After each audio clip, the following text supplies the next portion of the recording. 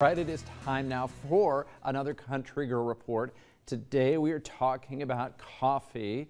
Lindsay Oling and Sean Flattery with Paper Moon Pastries. They are here now with more. We have been looking forward to this day when we got Sean in the studio. Sean, first tell us a little bit about yourself so folks know. So I work in advertising here in Lincoln. I'm a creative director at Eleanor, and then when Lindsay opened Paper Moon, I graduated into the role of working Saturday mornings behind the counter, making coffee and making smiles happen. So it's a fun dual life that I lead. Yeah, and you guys have been best friends for years. 10 years this year. Is it? Yeah. You know exactly. Wow. You also perform a lot, so you probably have seen them on stage. You guys were in the Addams Family. Indeed, we were Gomez and Morticia. We've been married 4 times on stage, yeah, is that right? Yeah.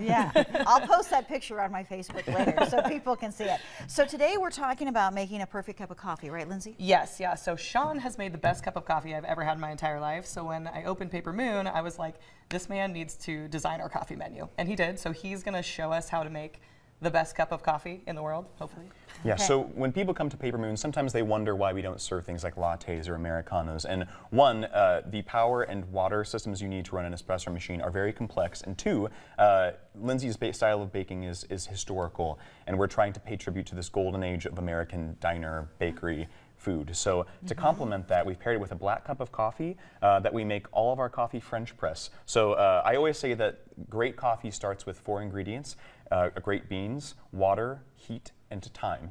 And with those 4 things, you can do wonders. A lot of people, when they're making coffee, they'll use their Keurig or their automatic machine, and maybe they're not paying attention to the fact that what you're doing when you're making coffee is really extracting the oils and the flavors from the beans. We always start with grind from the coffee roaster on Old Cheney here in Lincoln. Sam and her team do an amazing job. They're wonderful. They're wonderful. So I've got here a small individual French press with a little over 2 tablespoons, because I like it pretty strong, of coffee. And the process starts when we insert water that's 195 degrees, and we're only going to fill it halfway. Oh, and I'm dripping a little bit, I apologize. We're only going to fill it halfway to start a process that we call the bloom.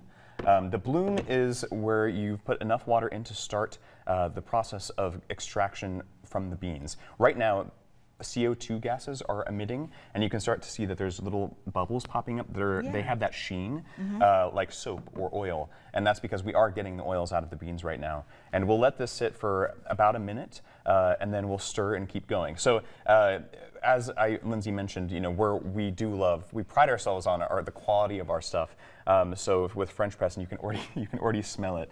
The French press really does extract the oils in a way that something like drip coffee can't really get. And it really does have this rich, flavorful, complete feel to it. So every cup of coffee you make this way? Yeah. Yes, we have much larger French presses at the bakery. Like family size. Yeah, family size. And this is just for a single cup. Sometimes in the morning, I'll just start off with this, and it's so nice. This is how you make your coffee every day? I have an espresso machine now, which is wonderful. But my coffee making started. I studied abroad in Florence in college, and my host mom used a Bialetti percolator every morning and every night. She was a post-dinner coffee gal as well, and so that's how I started. And in college, I would make coffee that way for friends, and they would always say, "This is exceptional." And because I think in America we're used to the like Folgers drip black coffee. Yes. And which is fine. Which is in fine. Like a diner, it's great. Which is fine, but I think and in the same way that Lindsay's always pushing herself to make more and more interesting flavors and to really preserve those things that I think you've got to have coffee to complement it. Yeah. So, okay. And it's something you can easily do. So after 4 minutes has passed, then you can put your plunger in and just gently push it down. If you are grinding your beans at home, I typically go for a little coarser grind. I've read some literature saying you don't necessarily have to do that. Or the folks at the coffee roaster or any other roaster usually can grind beans for you. But you can see that, yes, we've got a lovely color here. And it's ready then? And it's ready. And so it's in 4 minutes. And in that time, I usually do the Wordle or the New York Times Connections. It's a great way to start off the day. And you can do this at home? And you can do this at home, and it's a pretty easy cleanup. So cool. Make sure you press the plunger down. Try it, yeah. Okay, all right. It's full. And it smells rich. great. I wouldn't even need any flavoring. Yeah, in Right. this. I think with smooth. great coffee, and that starts with a quality bean that's well roasted.